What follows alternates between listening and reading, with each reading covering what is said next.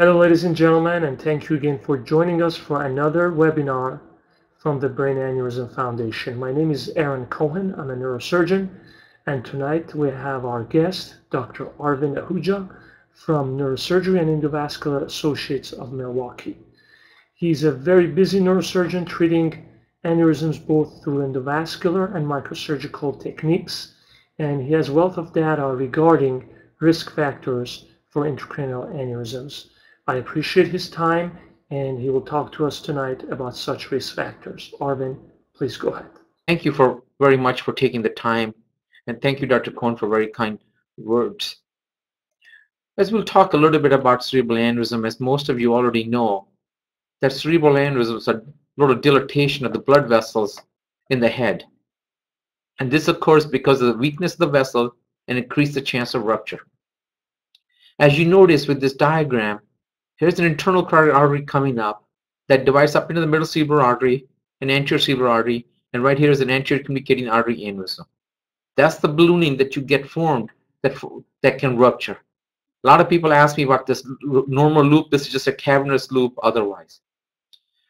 Most often the aneurysms occur where the blood vessel bifurcates into branches, one or two vessels at that time.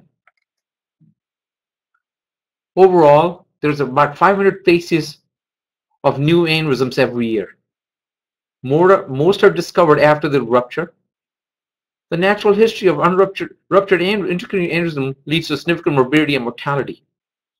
The normal diagram that most people use for calculation that 1/3 of the people will die at home. Another third people will get to the hospital and still die or have significant morbidity, and only 1/3 survive. And out of that 1/3 that survive, only 1/3, which is 1/9 of the original group you start, will be back to normal in 6 months from the time they started. So early detection can make a significant difference.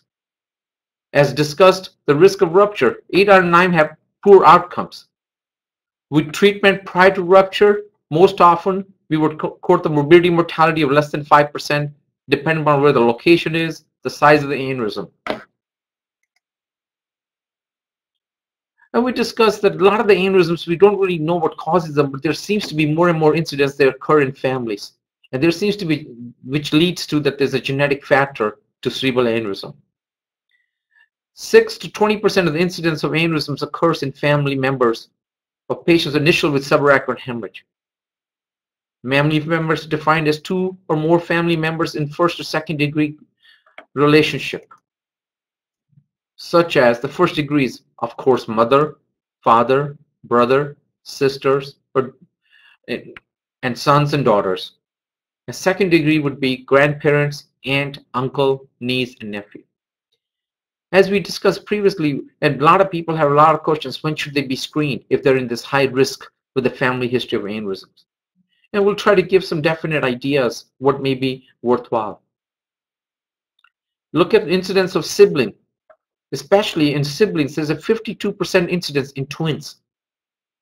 So that means, and it turns out, it's amazingly, that if the one brother or sister had an aneurysm at age 45 or 50, the second one will have a rupture around the same time. So it's really the genetic factors seem to be very important, especially in twins, as you can imagine. Family aneurysms are different than aneurysms in general population. They tend to rupture at a younger age, average age of 39.8 years. Tend to be smaller when they rupture. Less frequently in anterior communicating artery area. And siblings and twins tend to occur in the same vessel or opposite vessels. So it's amazing that aneurysm occurs in the same area, ruptures faster, so there's clearly some genetic factor that causes the weakening of the blood vessel. Here was a Yale School study of medicine that looked at 20,000 patients over 39 institutions in 10 countries. They found that 5 regions in the genomes have found to contribute to aneurysm development. They also looked at, this explains about 10% of the genetic risk for having aneurysm, but 90% is still left discovered. So is there another genome? Is there another cultural factor, idiopathic factor, that affect that?